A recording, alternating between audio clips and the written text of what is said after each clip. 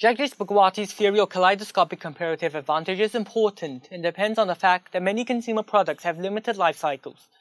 He says that differentiated products like consumer electronics undergo a three-stage process of growth.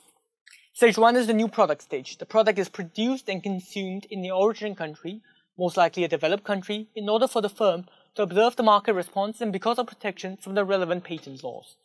The comparative advantage at this stage is in the developed country.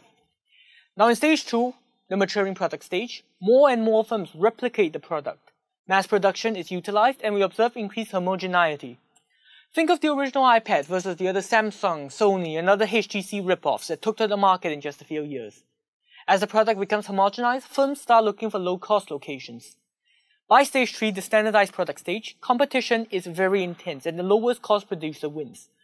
Offshore manufacturing, via foreign direct investment happens. Now remember, we assume that capital does not flow internationally in Ricardian trade theory. The comparative advantage is now transferred and enjoyed by the developing country, transferred from the developed country. Kaleidoscopic comparative advantage holds, therefore, the comparative advantage is dynamic and will move across borders and time. This product reaches the end of its three-stage cycle in this step. This means that countries must always be on their toes and come up with new and better products in order to retain CA.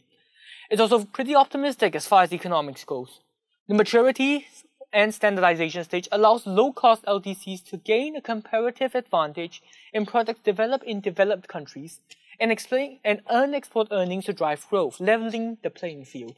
This is seen in China, which makes more than 50% of the world's cameras, 30% of the air conditioners and televisions, a quarter of the washing machines, and a fifth of all refrigerators. All of them formally differentiate the products that have reached the end of their life cycle.